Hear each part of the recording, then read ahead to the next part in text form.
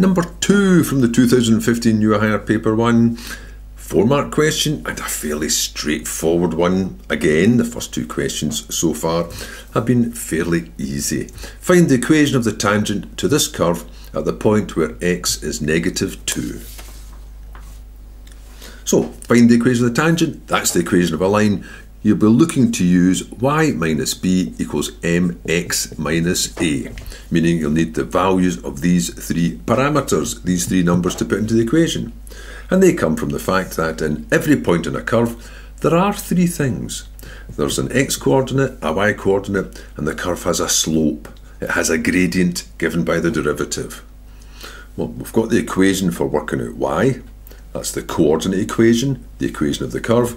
You need an equation for the gradient. That'll be the derived equation, the one that's derived from it, the derivative. So the first step will be differentiate.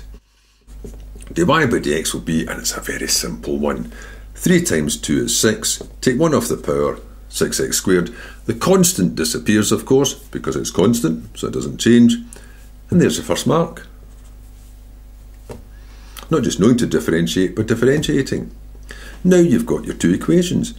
This is the y equation to work out the y-coordinate. This is the gradient equation to work out the gradient. In fact, quite often when you write that, the first thing you should write is the gradient is given by dy by dx, which equals that. Now it's just a case of working them out in any order you like. So x is -2, putting it into the first one. Y would be 2 times the -2 cubed plus 3. It's paper 1, so you've got to do this in your head, but there's not a lot to it. -2 cubed is -8, doubled is -16, but add on 3 is -13. And that's a mark. X is -2, means the gradient's given by 6 times the -2 squared. -2 squared is 4 times 6 is 24. That's a mark. There's 3 marks. And lastly, so what is this tangent? Well, it's a line. Y minus b is mx minus a. Is the template you're going to use. Maybe put that in little inverted commas, because strictly speaking there's no a's or b's anywhere, but I have defined an m. So, y minus the y coordinate, so that'll be y plus 13, is m, whoops a daisy, is 24 times x minus a, which is x plus 2.